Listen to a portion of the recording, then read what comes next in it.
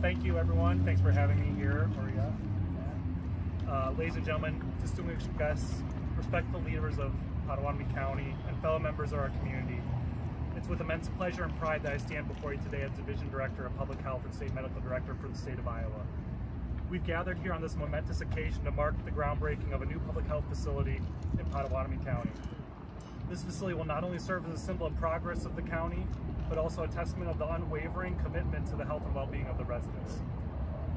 In a world continually grappling with public health challenges, it is paramount that we recognize the significant role that our health infrastructure plays in sustaining and enhancing the well-being of our community.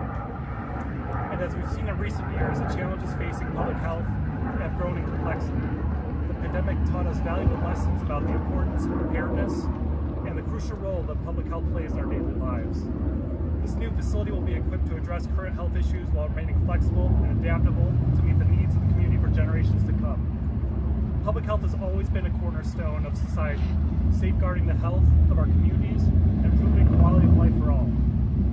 Today we've had a significant step forward in enhancing the delivery of vital healthcare services to the people in Pottawattamie County and the surrounding areas. This new facility is not just a building, it represents the dedication of a healthier and more vibrant future for all who call this region home.